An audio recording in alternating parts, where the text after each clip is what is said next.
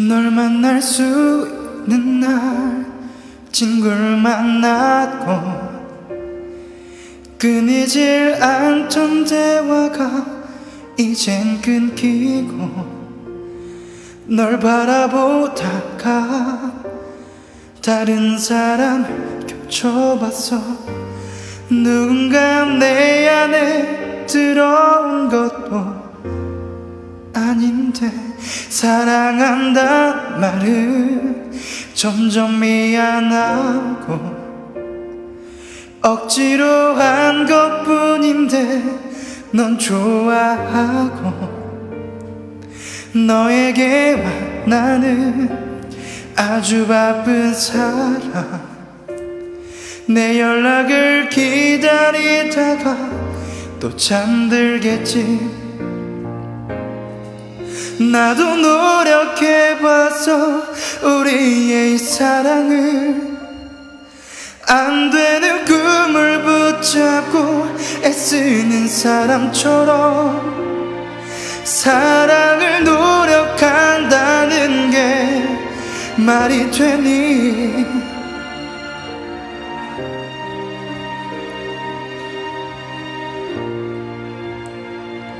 서로가 다른 건 특별하다고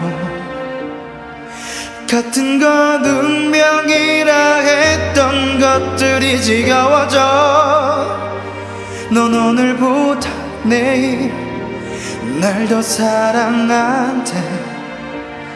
난 내일보다 오늘 더 사랑할 텐데. 나도 노력해봤어 우리의 사랑을.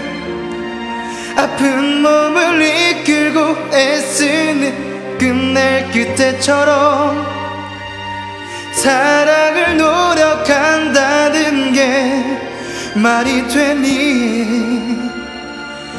말이 되니.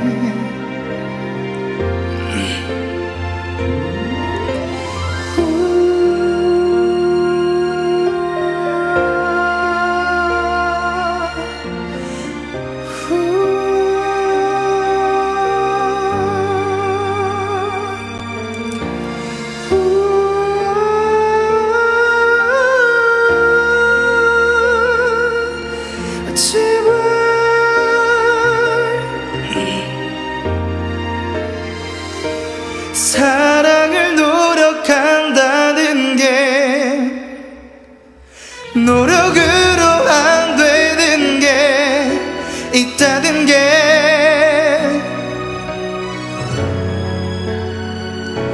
사랑을 노력한다는 게 말이 되니. 너는 아직 아무것도 모르고만 있는데 어떻게 말해야 할지 나도 모르겠어. 그렇게 널 만나러 가.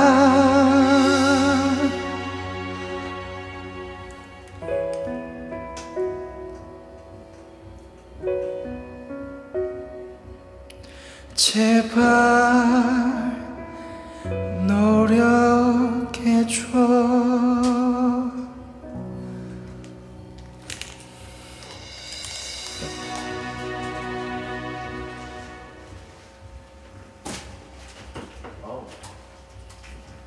감정이입이다. 지렸다.